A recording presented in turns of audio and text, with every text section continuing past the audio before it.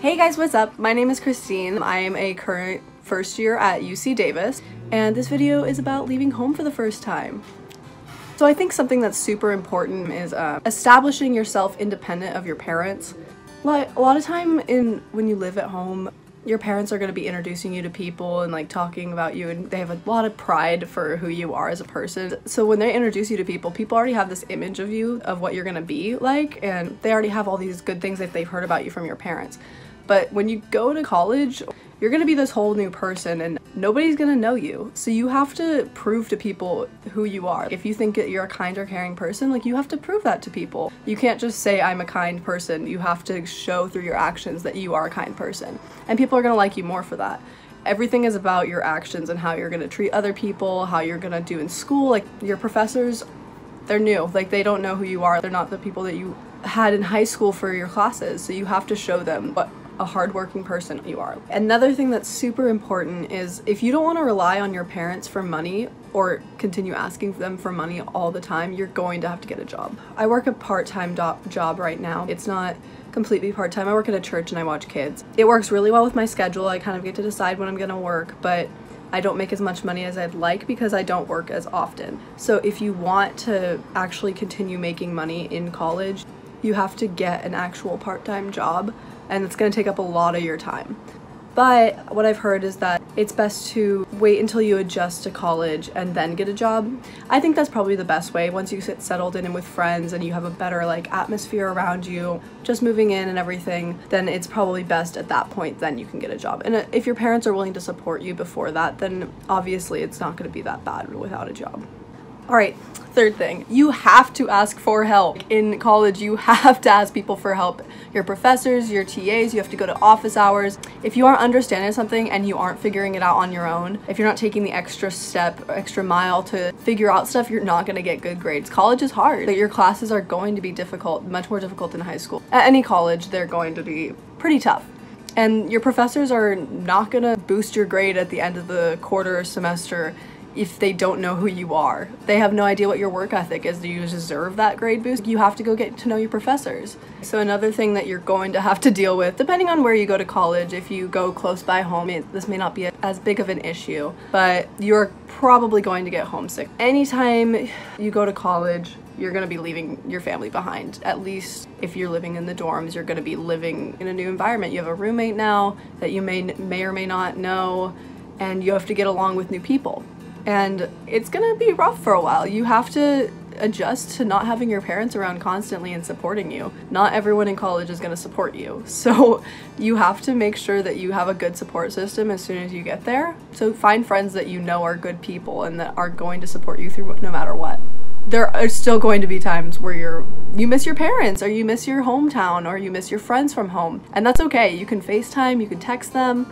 It's really just a matter of effort. I talk to my parents almost every day now. I FaceTime them constantly. There was a day a couple weeks ago where I FaceTimed them like 5 times in one day because I was just so upset about different things. I was taking a really hard class and I just needed to talk to them about it. And sometimes you can talk to your roommate about it if you guys are close, but it's not always going to be the same as the people that raised you for 18 years. Prepare yourself for that, because you have to have some sort of support. And if your parents aren't close by, mine are 8 hours away from here, so it's been a lot more difficult, but it's also a way to gain independence and become your own person and kind of realize who you are, because you're going out into the world and you're seeing what your opinions are. And maybe those differ from your parents, maybe they're similar, but at home you're kind of surrounded by it all the time. So you may not have the opportunity to grow and become the person that you are, but in college you're definitely going to have that opportunity. So you have to take it when it comes. But as I said,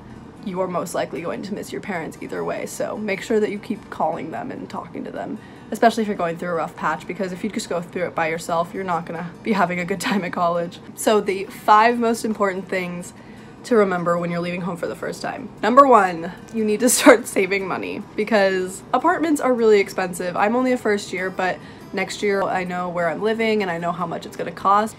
you have to start saving money immediately, because if you're going to be able to afford off-campus living, if you're going to be able to afford on-campus living, you have to have money stored away. It really helps your parents if they're paying for you, and if they're not, you really have to start saving money, because if your parents aren't paying for your housing, that's your whole living situation on the line. But even if they are going to help you, you want to help your parents out and not make them pay for everything. So start saving money. That's a really good one.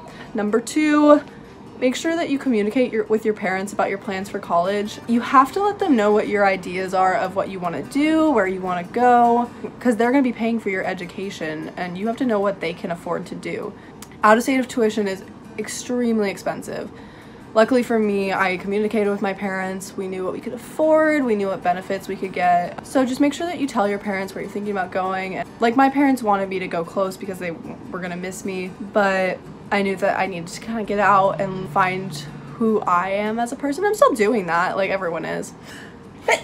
If you don't communicate with them, they're gonna be very worried about you. Like, they want the best for you, and you have to figure that out for yourself too. Number 3, make sure you get involved in school at extracurriculars, at a part-time job, because otherwise you're gonna have a lot of downtime, and it's a lot of time to overthink, especially when you're away from home, away from your parents, away from your old friends. But you gotta keep yourself busy, and you're gonna make more friends that way. You're gonna find more people with common interests as you, and that's really who you're gonna value as a friend. Number 4, remember to call your parents, and not just for money. Don't just call them asking for them to put money in your bank account. Have genuine conversations with them, because I guarantee they're going to miss you so much. You're gonna miss your parents too. You're gonna want to talk to them about what happened in your day. Just make sure that you call them, because they'll appreciate it a lot. And call like your grandparents too. Just call your family and catch up with them whenever you have the time, because they'll really appreciate it. Finally, remember to ask for help from family and friends when you need it.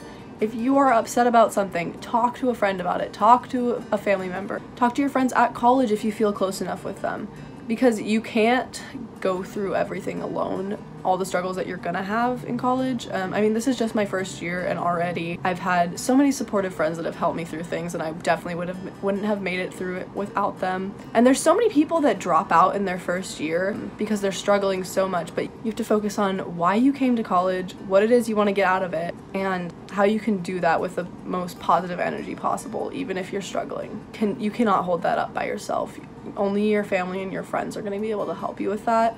So you really have to rely on them.